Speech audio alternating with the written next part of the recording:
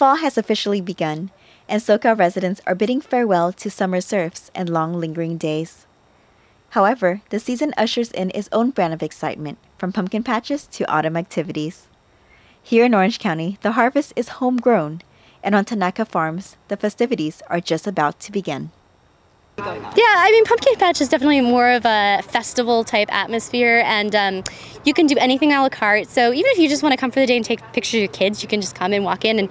And we also try to keep this more harvest tour and having to do with fall, less than Halloween per se. We're not, we want it to be the farm experience and not the carnival experience.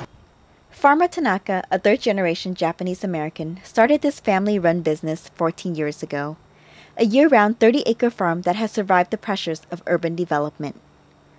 Now, much of the operation is in the hands of his son, Farmer Kenny, who carries on Tanaka's legacy in a fast-growing world.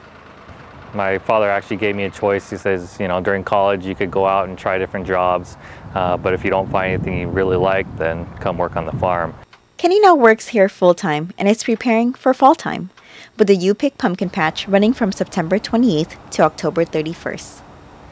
The activities will range from scenic wagon rides to a field full of pumpkins that you can pick. Now, as if this farm wasn't enough of a labyrinth, this is the corn maze. As of now, it's not full grown yet, but Farmer Kenny told me that in about 3 weeks, it's going to be 8 to 9 feet tall. So I guess I better tackle it now while it's still young. You know what? Let's try that way. Aside from the produce and the corn maze, animals such as sheep and goats will arrive to be a part of the petting zoo. Other activities include picture opportunities, food, and games.